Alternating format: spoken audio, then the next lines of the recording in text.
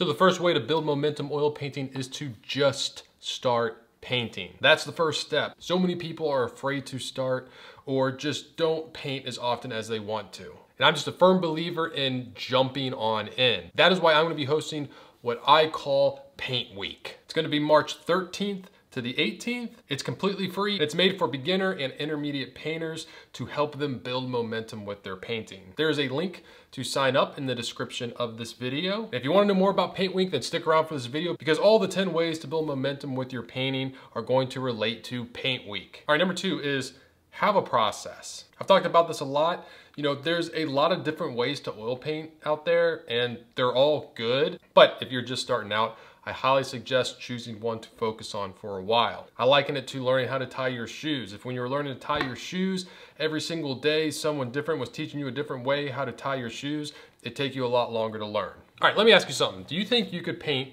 this? All right, how about this? Pretty easy, right?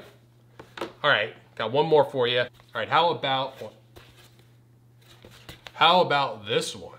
Doable, right? What if I told you if you can paint these shapes, then you could paint this landscape here? You can.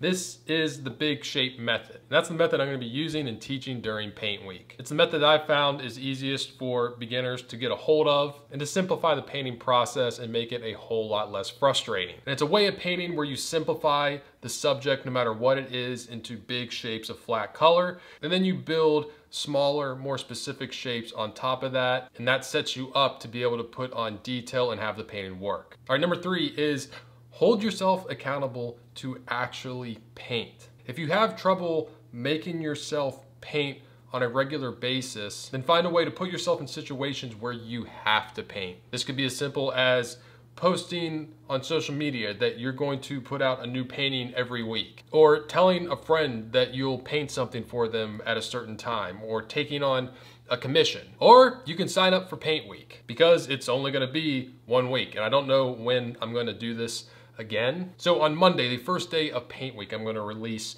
painting videos for you to do, and then on Wednesday, I'm gonna release the next set of painting videos, and then on Saturday, something special is gonna happen on Saturday that I'll get to later in this video. But the fact that Paint Week is the set week, and once it's done, you will feel obligated to paint that week. All right, number 4 is set yourself up for an easy win. Even if you've been painting for a while, painting can get really frustrating. And sometimes you need just an easy win, like you need a good painting to boost your confidence and get the momentum going and get you painting more and get you excited about painting. I have this happen all the time with students.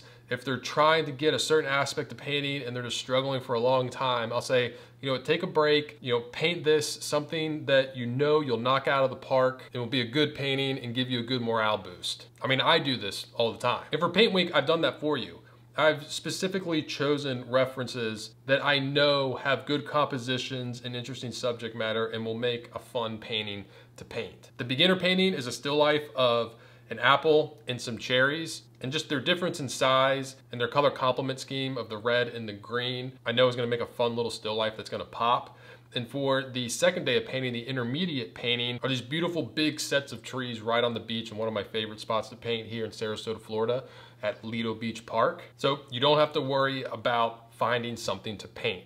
All right, number 5 is streamline your materials. I feel like one of the first things that gets in beginners' way is that they get too hung up on getting the right materials and thinking that they need a whole bunch of materials. You know, which medium should I use? How many colors do I need? How many brushes do I need? Well, for Paint Week, I simplified the materials and I've actually already posted them in Teachable. So when you sign up and go into Teachable right now, the first lecture is already published, in which I have a video where I talk about the materials that I'm gonna be using during Paint Week, and I have links to where you can find any of them. Now, you don't have to have my exact materials, but knowing what I'm using could help you along the way. I will also be teaching you how to use these materials. I have a video on color mixing using the primaries and what I call shortcut colors. I also have a video on medium and paint thickness and how you can get the oil paint to do what you want it to do. All right, number 6 is paint simple subjects. A common misconception I've seen with beginner painters is they think, oh, the more complex the subject, the better the painting will be. That's not the case. In fact, I kind of think it's the opposite. I think there's a lot to be said with how well you can paint a very simple subject. And a lot of times, complicated subjects can take you a lot longer to paint. And it's just gonna take you a lot longer to realize the problems that you're having with your painting. You're just gonna learn so much more trying to paint simple subjects really, really well. That's why I specifically chose the subjects I did for Paint Week, to show students how powerful simple subjects can be if you actually paint them well. All right, number 7 is try following a tutorial. I know following tutorials helped me so much when I started painting, because a lot of times I would look at more advanced painters and I'd see their paintings and they were like a magic trick to me. I was like, how do you even get something like that? Like, I don't even know where to start.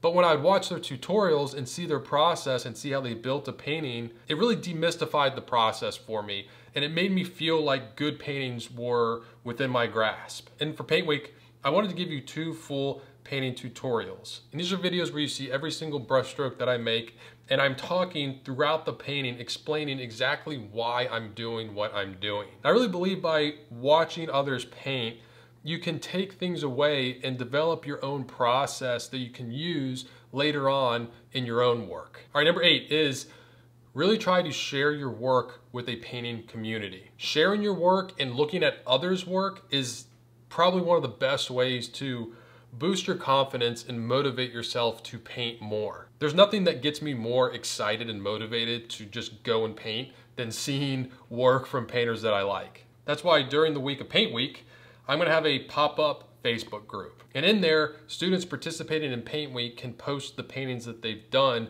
from Paint Week. You can ask questions, get answers, bounce ideas off each other, and just be involved in a fun painting community. I'll be in there trying to answer as many questions as I can. That leads me to number 9, which is ask questions. Whenever I meet a painter who's more experienced than me, I always have a million questions for them, and I'm trying to ask them everything I can so I can learn from their experience. That's why on Saturday, the last day of Paint Week, I'm going to be putting out a video where I critique a handful of student paintings and answer as many of your questions as I can.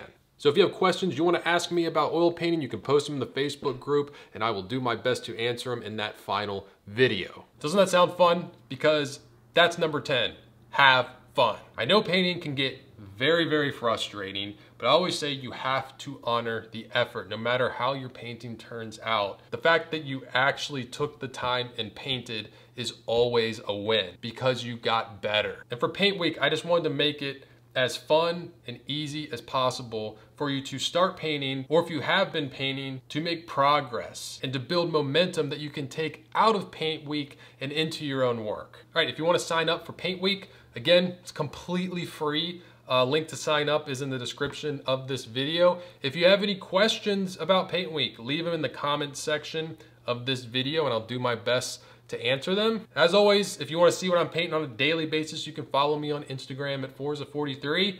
I'm Chris Fornatero, here telling you to go get painting.